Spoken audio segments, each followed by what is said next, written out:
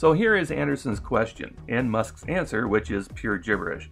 We'll give you the edited and sped up version to avoid the stammering and save time. Why has full self-driving in particular been so hard to predict? I mean, the thing that really got me, and I think is going to get a lot of other people, is that there are just so many false dawns with self-driving. You think you've got the problem, you have a handle on the problem, and then nope, turns out you just hit a ceiling, and you start getting to these, what I call local maxima. You don't realize basically how dumb you were, and then it happens again. So in order to solve full self-driving properly, you have to solve real-world AI and sophisticated vision. Okay, so in order to solve FSD, you first have to solve real-world AI. And this goes to the hypocrisy mentioned earlier. Musk has made it widely known that he considers AI to be an existential threat to humanity, yet now he's actively pursuing AI in order to allow his disposable cars to drive themselves?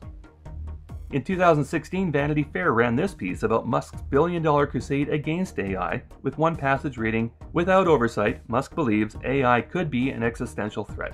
We are summoning the demon." Not that we're in any danger of Musk cracking this anytime soon on any front.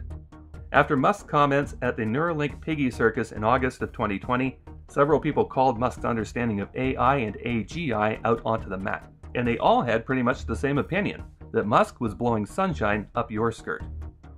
Rodney Brooks, founding director of MIT's Computer Science and AI Lab, doesn't believe Musk has any understanding of AI, and that opinion goes back to 2017.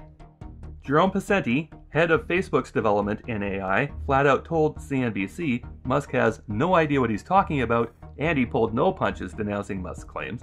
And former Google CEO Eric Schmidt stated, Elon is exactly wrong about AI because he doesn't understand the technology. In fact, you would probably have a hard time finding any legitimate expert in the field that believes Musk has any grasp on AI at all.